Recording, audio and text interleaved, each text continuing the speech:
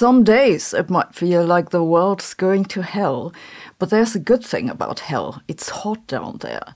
Maybe then it's not a coincidence that today I have good news about geothermal energy. I used to think that geothermal energy would always remain a small contributor to global energy needs. Indeed, this was my conclusion when we first talked about this some years ago. I said this because drilling is expensive, and the deeper you drill, the more expensive it gets. There are few places on Earth where the heat at moderate depths is high enough to generate substantial amounts of energy from it, and if the ground below your feet is that hot, personally, I'd stay away from it, but maybe that's just me. But wow, things have changed a lot in a few years.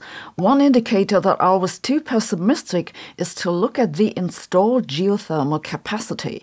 If it was true that drilling is just getting too expensive, you'd expect a slowdown or stagnation. You'd expect this because once the good spots have been occupied, that's it. Indeed, this is what we see with hydropower. All the good spots have been taken, and now growth has stagnated. However, the growth of geothermal electricity production has been stable for decades. Another indicator that I was too pessimistic is to look at other pessimists. Currently, the total geothermal contribution to global electricity is about 0.5%. In 2011, the International Energy Agency said that optimistically, by 2050, geothermal could reach 3.5% of global electricity production. However, in their most recent report, which just appeared in December, they write that next-generation geothermal systems could provide up to 8% of the global electricity supply by 2050. So they've more than doubled their projection, which is quite a change. And this is only electricity production. It doesn't include directly produced heat from geothermal sources. This remarkable development has been driven by technological advances and, among other things, artificial intelligence. Yes, you have that right. Artificial intelligence can be a way to geothermal energy, quite literally. The American company Zanskar is a good example for how to make it happen. They were founded in 2022 by two geoscientists who met during an expedition in India's Zanskar region, hence the name.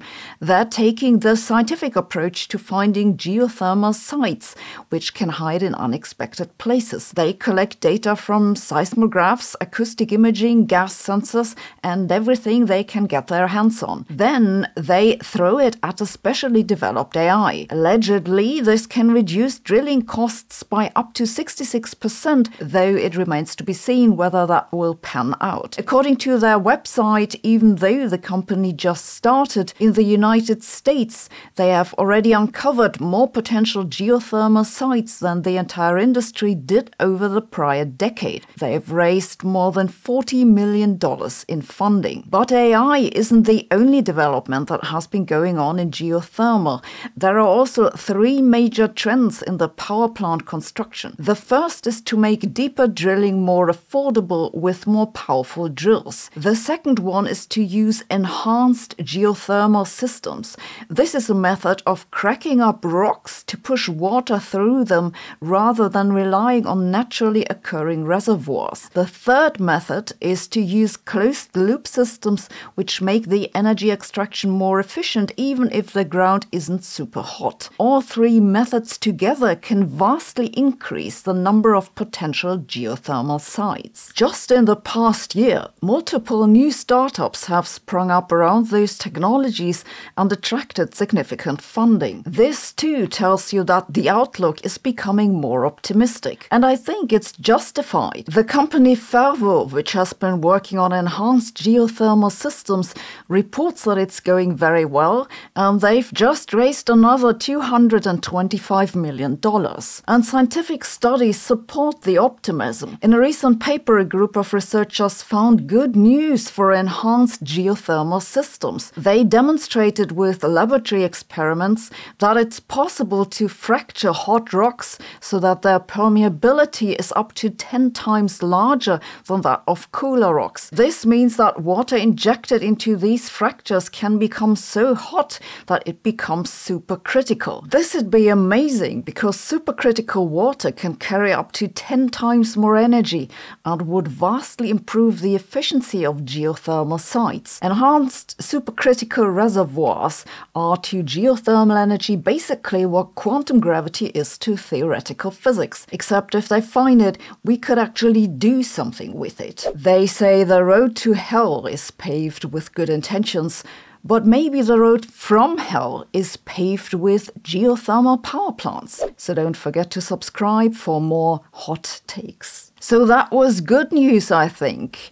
And I've even more good news today, which is that my friends at Planet Wild went on a new mission, and it's been very successful. Planet Wild is a community-funded nature protection group. I joined them last year, and it's been wonderful to see the community grow. Planet Wild goes on a new mission each month to restore ecosystems and change the world for the better. And your money doesn't just disappear in a black hole. They document all their missions with videos on YouTube and on their app. You can contribute any monthly amount, big or small, anything that feels right to you. In one of their new missions, they set out to save lions in Kenya.